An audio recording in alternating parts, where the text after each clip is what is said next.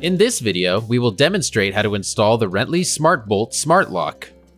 The Rentley SmartBolt is the future of access control for rental homes, featuring increased security, durability, and battery life for worry-free property management and a smooth renter experience. The SmartBolt offers multiple secure ways to unlock a property, including offline codes, Bluetooth control through the Rentley Smart Home app, and online control through the Rentley portal. This flexibility ensures a simple move-in and move-out experience.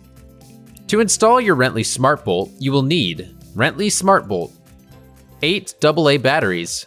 Warning: do not insert the batteries into the lock until it is fully installed. Doing so may damage the lock.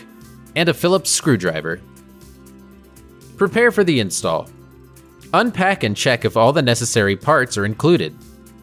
Remove the SmartBolt and hardware from the packaging and check the contents with the diagram in the user manual. Remove any existing deadbolt hardware. If you are using power tools, it is recommended that you adjust torque settings to the lowest setting to prevent stripping the screws. Step 1. Install the deadbolt. Slide the deadbolt assembly into the opening on the side of the door with the top text oriented properly. Install using the screws provided. Be sure the deadbolt assembly is fully seated.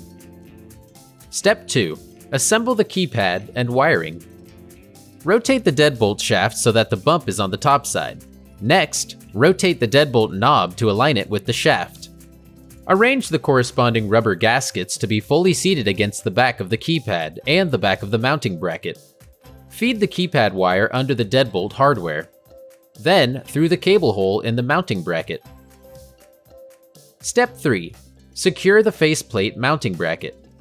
Attach the mounting bracket to the faceplate using 2 of the machine screws provided. Multiple screw lengths are provided to accommodate the thickness of your door. If necessary, you may rotate the cable 90 degrees and hang the keypad from the bracket while arranging your hardware. Step 4. Connect the keypad cable. Connect the keypad cable to the battery box cable by firmly snapping the connectors together. Install the battery box using 2 short screws and the back panel screw at the bottom. Note: be sure the cable inside is tucked to the side so that the install screws do not pinch the wires as you tighten them down. Rotate the deadbolt knob by hand to be sure that it moves freely and that the screws are not over-tightened. Step 5. Insert the batteries. Once your hardware is installed, you may insert the batteries. Although the lock will perform basic functions with 4 batteries in the lower compartment, 8 is recommended for longer battery life and proper functions. Step 6. Test the lock. To complete the installation, log in to the Rentley Smart Home app and follow the in-app instructions. Troubleshooting. If the deadbolt does not rotate smoothly, be sure you install the bump on the internal deadbolt shaft on the top side. Adjust the knob during assembly so they align. Be sure your screws are not too tight. If the lock does not respond, yet the door is open and accessible, check to see if the keypad numbers are illuminated. Check if the batteries are installed and oriented correctly into the battery case. Check to make sure batteries are in good condition, and replace batteries if they are dead. Be sure the internal cable is fully connected and is not pinched. If the lock does not respond and the door is locked and inaccessible, batteries may not have enough power. Apply a 9-volt battery to the terminals to power up and unlock the deadbolt.